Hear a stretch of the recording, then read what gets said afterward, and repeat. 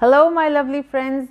Many of you have informed me that you have subject specialization exam for English in the month of June, and here I am to help you once again. This video is about a very easy topic and we got 2 or 3 questions about it, and I am sure you are also going to get it because my friends who appeared for cycle 2 exam, they also informed me that they also got some questions about this topic. So stick around with me till the end of the video because after explaining the topic I have included some sample questions as well. So let me unfold the mystery. This video is about the topic of skimming. We got 2 or 3 questions about it, scenario based questions of course, and in the next video we can talk about scanning. So let's not wait any further and see what I have in store for you. So this video is extremely helpful for all the teachers who are going to appear for the subject specialization test for English. We got a question about skimming and scanning, but to avoid the confusion I prepared a separate video on skimming, and next I'll be uploading a video about scanning. So in this video I'm going to explain what skimming is, what are the functions of skimming, and then we'll practice some sample questions. So let's get started. Just subscribe to my channel, a humble request, and whenever you watch a video please hit the like button. It's a humble request because it's very important for my stability on YouTube. Thank you so much. So let's see what skimming is all about. Skimming means to look for important information without reading the whole text. Just remember these keywords in your mind. Tag this information in your mind. Skimming means that you don't read the whole text, the entire text for information. You just preview the text features. You read the first sentence of each paragraph to have a general idea of it, or the few words of the last paragraph to know who, what, where and when, like the key features of the text basically. Skimming is a reading technique meant to look for main or general ideas in a text. So you have an overview of the text with the help of skimming technique without going into detail and exhaustive reading. So in skimming, a reader reads only important information but not everything. Remember these keywords, you don't read everything, and we got 2 or 3 questions related to this. So you are definitely going to get a question in your subject specialization exam. So you must know the discrimination, the difference between skimming and scanning. So you should be able to discriminate the difference. This is the technique works effectively in non-function materials, newspapers and long novels. So this part of the information we'll focus in the next video so that you don't get ideas mixed up. So let's focus on skimming only in this video. So what's the function of skimming? You can get a question about this because we got a question about this. What to read while skimming? You read the keywords and you ignore the details. You read the bold words or the headings or the subheadings or the titles, and you find the last sentence of the paragraph just to link the ideas together. So the function of using skimming technique is to get an overview of a text. Remember this word, when you want a bird's eye view of a text, a general idea of a text, you do skimming. And to get acquainted with the main points of the text but not the information from A to Z. Skimmers move quickly through the text, ignoring and skipping paragraphs, sentences and words together, the important information or the necessary information without wasting their time. So remember the keywords that I've highlighted, and you're definitely going to get a question about it.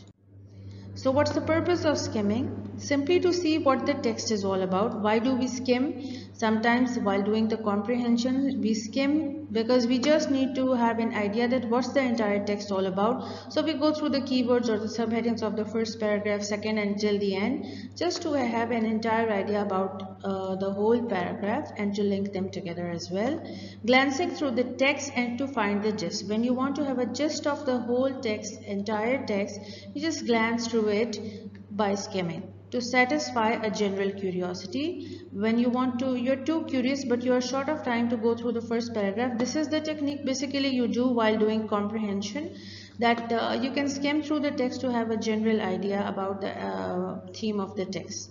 Not to find answers to particular questions, to summarize longer text. In order to summarize longer text in a shorter version, you use the technique of skimming.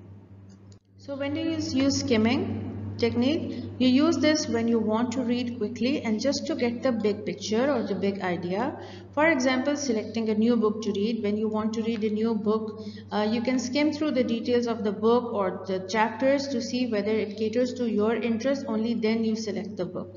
Similarly, you skim through the headings of a newspaper to see which news article caters to your interest, and you can read that. For example, let's say I'm interested in weight loss articles, so I'll just skim through the headlines and I'll see that, oh no, this headline is about political news, I'm not interested, this is not my cup of tea. Another headline is about sports news, I'm not interested at all. Oh, the third news article, the headline is about weight loss, the weight loss trick. Okay, I must go for it, I'm in. So this is how you skim through the different headings and you chose the one that catered to your interest, but you didn't go through the news article A to Z and then you decided. Skimming helped you to decide. So this is just an example for you to understand what skimming technique is all about and how can it help you as a reader.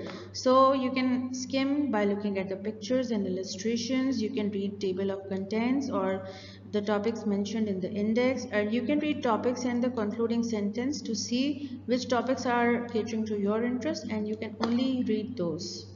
So let's practice some questions. You can get similar questions, or definitely you are going to get one question about this.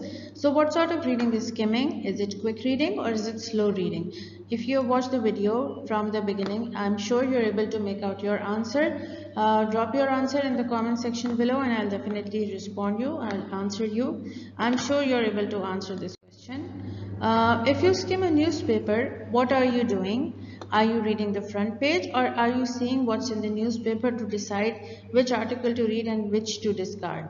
So answer your question in the comment section below and I'll definitely answer you. So your next question is, what sort of reading do you use to find out what's on TV today? Is it skimming or is it scanning? And I'm sure you know that your correct answer is A, because you skim the TV program list to find out what's on today.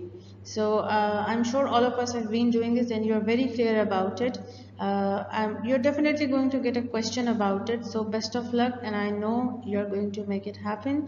You're going to succeed in answering all the questions in the correct manner. In future also, I'll keep on uploading short videos to help you prepare for your subject specialization exam.